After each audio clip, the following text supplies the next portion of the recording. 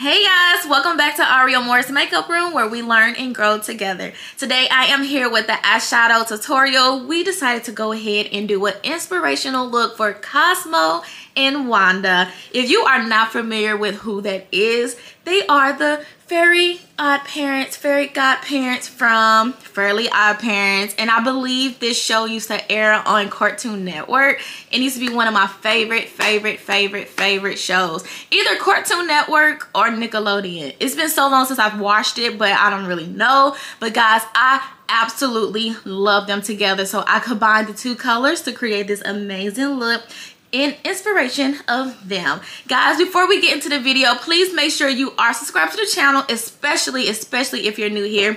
Leave some comments down below and make sure you give this video a nice big thumbs up. It helps the channel grow. It helps the channel keep moving, guys. All right, let's go ahead and get into this look. Let's go. Alright guys, we're going straight into our Morphe palette using the shade green. This is the darkest green that's on this palette, guys. We're going to flatten out and smooth out these eyelids just to make sure there's no creasing, because I had my eyes open for a little bit and it's been setting for a while, so it did crease up. Now you guys are just going to see me create the shape on the eyelid area that I'm going for, which is more like a wavy up and down spiral look. Nothing too crazy, but very simple. Now you can just throw your eyeshadow on and clean it up later with like a pick or something and kind of smoothing out all of the lines, and then do like your cut crease and stuff to create the shape that you're looking for. I felt like if I went ahead and created the shape now, it would keep me very sturdy throughout the entire process, because sometimes if you just go in and you just throw your eyeshadow on and you blend around and you have that intention to clean up, you end up with more of a blown out look than you really want. And I just wanted to make sure this look was not blown out, so I decided to do it this way. Do it however you feel like fits and suits you better. But yeah, I'm also using a eyeshadow brush that has that pointy end. I'm not sure what the name is, but that is what I'm using.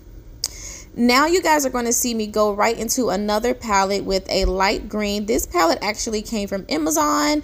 My Morphe palette did not have the light green that I wanted to match this dark green. I didn't want the colors to look too far apart from each other. So you guys just see me using another eyeshadow brush to kind of follow that line and just add everything in. I'm not like using big circular motions. I'm literally packing that color right on top and just smoothing it out very slowly.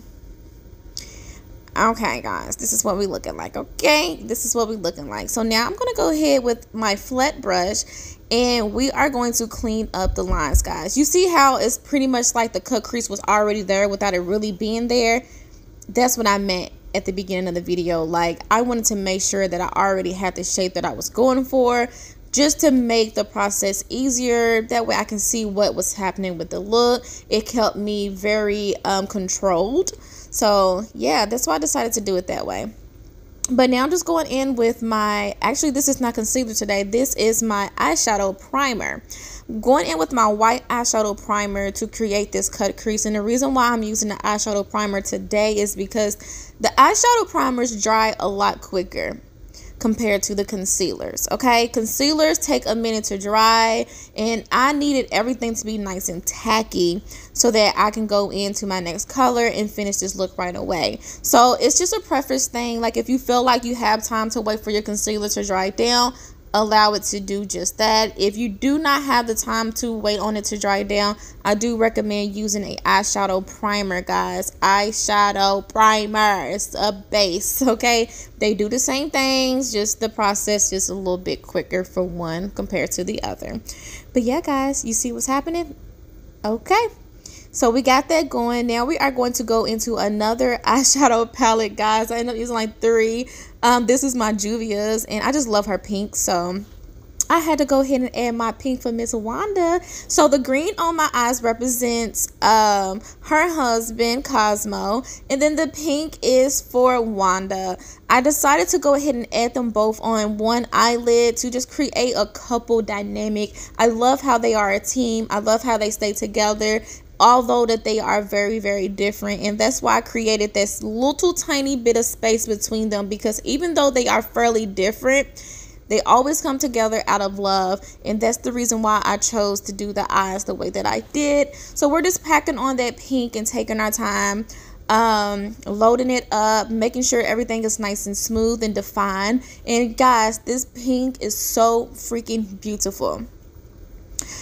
I also want to go ahead and let you guys know that the video playing in the background is from my podcast, Late Nights with Ari. I would love for you guys to check the description box for the link to that channel. That is my main channel. I will be posting more podcasts here soon. I want you to go check out the other episodes. Ooh. We did that. Okay, literally the look could have been done from here, but I decided to keep going. Like, you know, why not? So I went into my eyeshadow primer with my flat brush, and I decided to go ahead and put that on my waterline.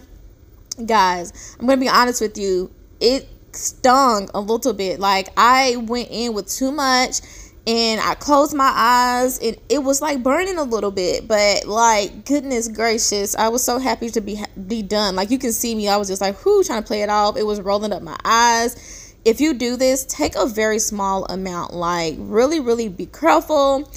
But, you know, show goes on, and I'm so used to this. Like, it didn't even faze me too long. So now I'm going in with orange. I actually wanted to do yellow, but that's our little secret, okay? It was supposed to be yellow, and then I dipped into the orange and touched my eyes, and I was like, do I even want to start completely over, or should I just keep going? I decided to keep going, so I was just like, whatever. So you do have to take your time and pack those colors on onto that waterline. It took me a little bit to get it, you know, nice and defined the way that I would prefer it to be, but it's okay, guys. And I will say, once the color was on there, my eyes was not burning no more, okay? Baby, I was over there tore up to pieces, honey. I messed up my concealer and everything in my highlight area because the tears was rolling down, okay? Don't try this at home, okay? No, try it. Just kidding. But anyway, guys, now you see me doing my usual. I'm placing on my eyelash glue, and I've got to add my bedazzle to the look. There's no Oreo More look without no bedazzle, guys. So you guys see me doing that here, and it is sped through very fast because why not? And guys, this is the final look.